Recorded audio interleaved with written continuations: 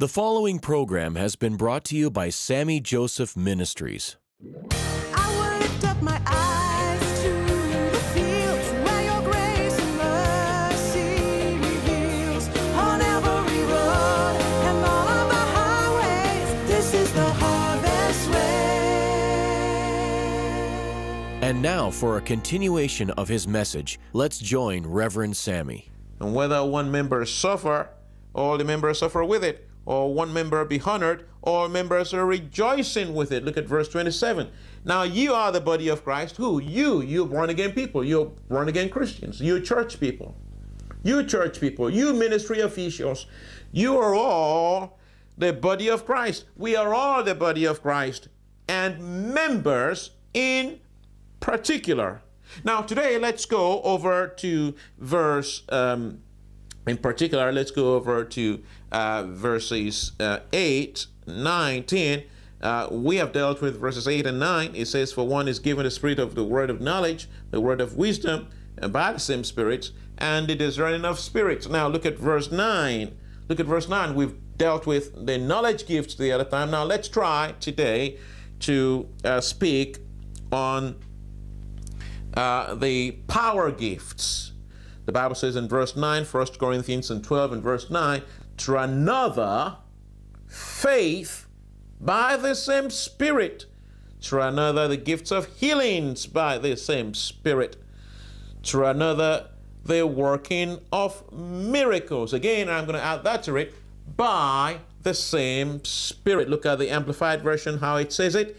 It says in verse 10, to another is given, look at verse 8, to one is given in and through the Holy Spirit the power to speak a message of wisdom, to another the power to express a word of knowledge and understanding according to the same Holy Spirit. Look at verse 9, to another wonder-working faith. Look at the way the Amplified put it. The Bible says that without faith it is impossible to please God. That's the basic fundamental knowledge that we need to know about God. If you want to please God and operate your gift, you've got to operate your gifts by faith. Everything that we do in this life is as a result of the exchange of the currency of faith that we do exchange or tender at the counter of heaven.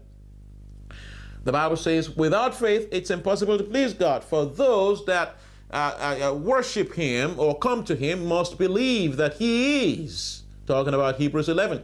Who? He, God, is God. He, God, is potent. He, God, is alive. He, God, is whatever you say He is. He, God, is the one that gives me the gift of being able to preach. He is the one that gives me the gift of articulation. Is the one that gives me all these things, that you see happening in my life. It's God, the Holy Spirit, that makes that to happen. And you cannot say that you got any gift by yourself, because Jesus says you cannot have anything of yourself except it's first been given to you. So it's all the glory and honor back to Him who does all things so well. Look at verse 10. To another, or verse 9, to another wonder-working faith. Now, the faith that you come to Christ with, I keep on teaching from time to time, is just a fundamental faith, the faith of a mustard seed size, like Jesus talked about. If you have the kind of faith like mustard seed, you can say to this mountain, Mark 11 and 23, 22, 23, you can say to this mountain, be thou removed and cast to the sea, and if you do not doubt what you say in your heart, you will have whatsoever you say. That is all you need, the kind of little tiny faith that defies gravity, that defies the devil, that defies Goliath, that defies the enemy, that defies the trouble that is facing your life or your ministry or your calling or your home or your children or your family. To another, the wonder-working faith by the same Spirit. You don't need Jesus Christ to come down from heaven to cast away the mountain. We're just using that figuratively now, because I don't want you to begin to believe that you're going to have to just say, mountain move. No, if that mountain ain't troubling you, that mountain is not blocking your way, that mountain is not doing nothing to you, you can say till tomorrow that mountain is not going to move. But if there is something spiritual, it's a spiritual mountain in your life. It may be lack of money, it may be lack of a job, it may be that something has been happening over your life, that you have children and the children are just backing off away from you and all of them turning against you, or you have issues like this in your life and you see the devil is trying to work on your life. You are not powerless. You are not sissy. You are not effeminate. You are all the children of the Most High God, endued with power by the Holy Spirit. I'm sorry today that I'm having some cough, but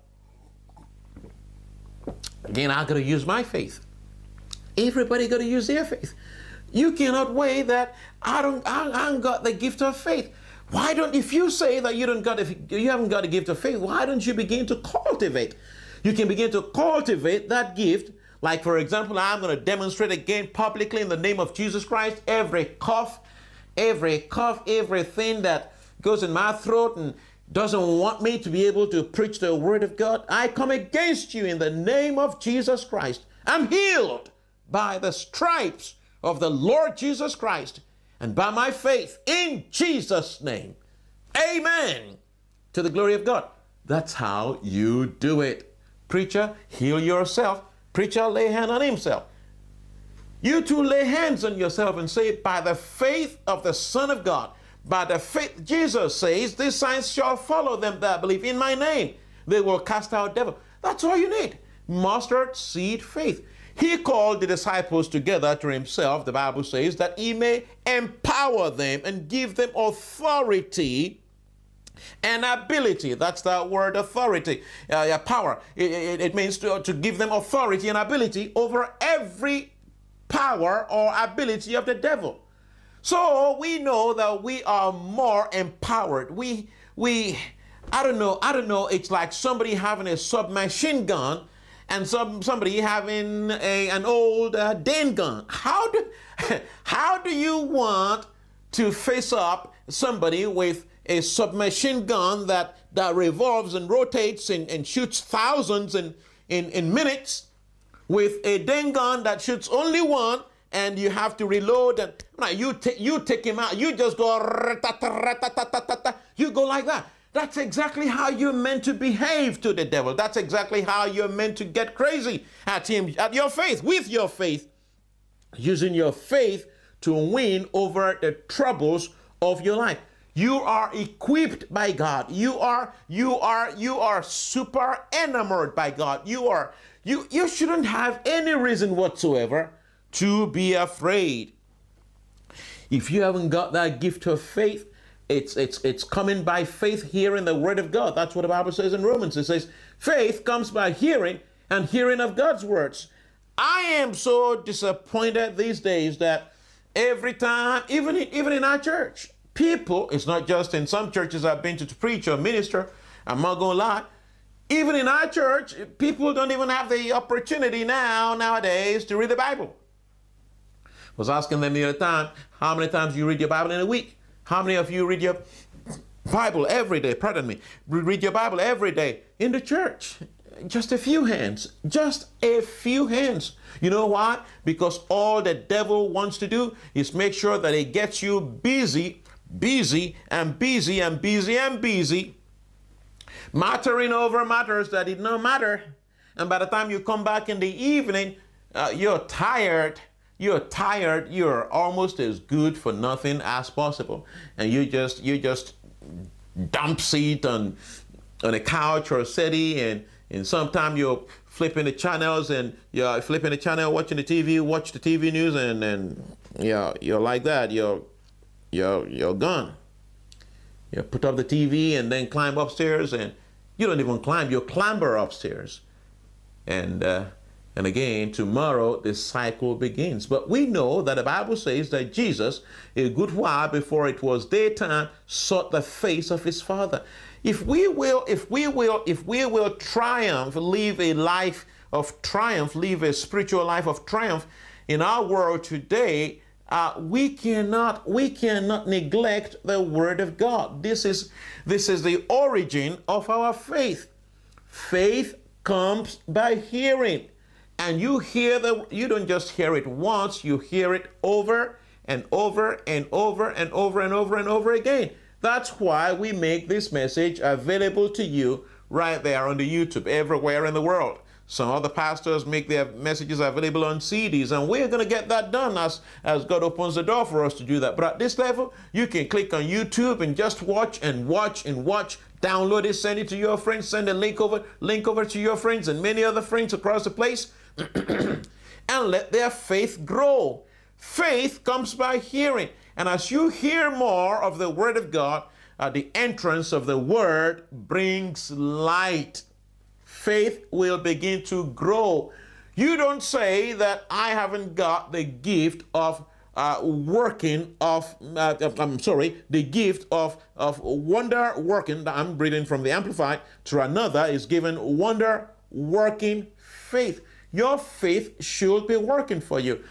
If you're born again, the biggest reason why you should believe that you have the gift of wonder working faith, or if you don't have it right now, you can cultivate the gift of wonder working faith, is because the biggest of all miracles, bigger than raising the dead, physically raising the dead back to life, is the cultivation of the gift of faith. God wants to give that gift to you. God wants to help you cultivate your faith. If you begin to read the Bible, you begin to study, you begin to quote the Word of God, you begin to speak the Word of God in your mouth, you begin to put that Word in your mouth and in your heart and speak from your heart to your mouth and begin to release the Word of God into your troubles or towards your troubles. You pellet the Word of God against the circumstances of your life. You pellet the Word of God. You speak it out. You send it. The Bible says He sent His Word and healed them. He delivered them from all their destructions. Who He? God. God sends His Word. Sends His Word. The same way you also begin in your life right now to begin to send the Word of God into your situations, and faith will begin to occur. Faith will begin to grow, and wonder-working faith will be yours today. Glory to God. In Jesus' name. Do you want us to try that out? You want us to, this class is meant to be practical. You saw me the other time, just laid hands on my throat, and I'm glad now that his cough is gone. Cough is gone. Cough is gone. Cough is gone in the name of Jesus Christ of Nazareth. The same way you can exercise your faith with mine right now in Jesus' name. And I wouldn't know what you like to be practical about. Whatever you like to be practical about in your life right now, I want you in the next 5 seconds to begin to think as I'm being slow right now, speaking the Word of God to you. I'm being slow right now, but I want to give you time to begin to bring to your mind the things that you want God to change in your life, the things that you would like to exercise your faith upon and see you grow by the power of the Holy Spirit. If somebody is listening to me right now that has been asking God for the fruit of the womb, you see the word of knowledge is coming to you right now in the name of Jesus Christ, and you have had the first intake, and at the 3rd month, the pregnancy washed down. And then your husband says, well, we are growing older, we got to do this quick. And you thought the nurses and the doctor says, well, you don't need to have no more children. In fact, they said to you that you will not have no more children. Listen, I'm speaking to you a word for your future right now about what God is doing. And I'm combining that with the word of wisdom of that which is past. The doctors have said to you that you should not attempt having no more children. The Bible says in Isaiah 53, whose reports shall we believe? We shall believe the reports of the Lord. The ministry of the Spirit of God is ministering to me right now and saying to me to pray with you that you will conceive. You will conceive You will conceive and you will give glory to God. If you're that person right now, that's one issue in your life. How you know? You know that the third month, it's happened to you once in the past, it's happened to you twice, second time in the past, and the doctor says, no, don't do that no more. The Bible says to me, the Holy Spirit says to me to say to you that you will conceive because God has seen your heart and wants to gratify the desire of your heart because He's well pleased in you. Isn't that wonderful to hear God like I'm hearing Him and I'm prophesying these words over your life? Shall we just join our faith together right now? You and your husband and your wife. You can play this on the YouTube. You can put on your phone right now and put it close to your speaker and call your wife and let's agree. Call your spouse, your husband, and let's agree together in faith. Also, if you need to give your life to Jesus Christ as Lord and Savior, this is what I'm called to do, is to lead you by the hand to the cross and the foot of the cross of Jesus Christ and encourage you to join a Bible-believing church. Is this something you want to do right now? Let us pray. I'm going to pray first for your ailments to be removed and for that woman or that couple that want the fruit of the womb and the doctor says that it's never going to be possible. Don't try no more kids. I'm using my faith right now with yours with a combination of the word of knowledge and the word of wisdom, and I'm using the grace of God over my life in the wonder-working faith of God to pray with you right now. And I guarantee you in the name of the Lord Jesus Christ that you will conceive and you will conceive and bear this child and bring to fruition in the name of Jesus Christ. And definitely, I would like to hear from you as soon as God finishes, working with you and has brought forth the baby to the glory of God the Father. Let's just join our faith together. Father, in the name of Jesus Christ of Nazareth, I pray for that couple right now. In the name of Jesus, that they are expecting their babies after the first time, second time, and it was the third month in particular that the pregnancies had been washed out. That's the sign, that's the clue that they will know that you're talking about them, Lord. And you say that they will rejoice, that they will have their child again. Father, Lord, I agree with them right now in the name of Jesus Christ, and I ask for your babies to be born, delivered to you in the name of the Lord Jesus Christ, by the demonstration of the gift of wonder-working faith in the wonder-working name of our Lord Jesus Christ. Receive your babies released from heaven to you in Jesus' name. If you haven't given your life to Jesus Christ, or you would like to say, Dr. Sammy, pray for me right now in the name of Jesus, or I would like to become born again, there is power available for you right now at the foot of the cross.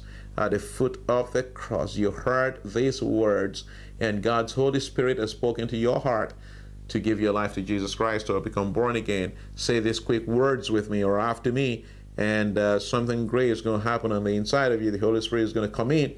If you confess the Lord Jesus Christ and you believe with your mouth, you confess with your mouth and believe with your heart that God has raised him from the dead, indeed, you will be saved, and then you'll join a godly, sound, fireproof, strong Bible-believing church. Or if you're in Birmingham, you can join up with us at Harvest Ways, Birmingham in England, Harvest Ways International Church at Holloway Hall, B31 Northfield, B31 1TT. You'll see at the foot of the screen the days of our fellowship. Now let's just swear you into the presence of God, swear you into the citizenship of heaven. See, that's my job. I'm a guy that swears people in. I just swear you into the kingdom of God. So easy for me to do. I've seen thousands of lives being given to Christ in the many years that God has called me in his faithfulness. Is that you? Let us pray. Your sins will be forgiven. There is no amount of sin you have committed. You heard this word, and God's Holy Spirit is speaking to you to surrender your heart to Jesus Christ Oh, let us pray, let us pray, let us pray, let us pray. Allow me to use my faith with yours, mix my faith with yours, and let's produce a boom to the glory of God. It's going to happen right now. It's going to happen right now in Jesus' name. In Jesus' name. Say after me, Father, in the name of Jesus Christ of Nazareth, I am a sinner. Forgive me my sins. Wash me clean today by the blood of Christ, and write my name in the Lamb's Book of Life. In Jesus' name. Amen and amen, and congratulations. You are now a child of God. Write to me at Reverend Sammy at harvestways.org. Call me to the numbers that you see under this screen. Until I come your way next time, may the Lord bless you. May the Lord keep you. May the Lord make his glorious face to shine upon you and give you his peace and give you wonder-working faith as a gift in Jesus' name. Amen and glory to God. Thank you for listening to today's broadcast. To become saved, follow the ABCD steps of salvation today. A. Accept you're a sinner. B. Believe on the Lord Jesus Christ. C. Confess Jesus as Lord and Savior over your life with your own mouth. And D. Depend on the power of the Holy Spirit to live the new life in Christ. Pray this short prayer with me. Heavenly Father, please forgive my sins today. Come into my heart and write my name in the Lamb's Book of Life. In Jesus' name, amen. If you prayed that prayer, we want to assure you that you're forgiven and have become a child of God. Write Reverend Sammy Joseph today. He would love to hear from you. May God richly bless you. Amen.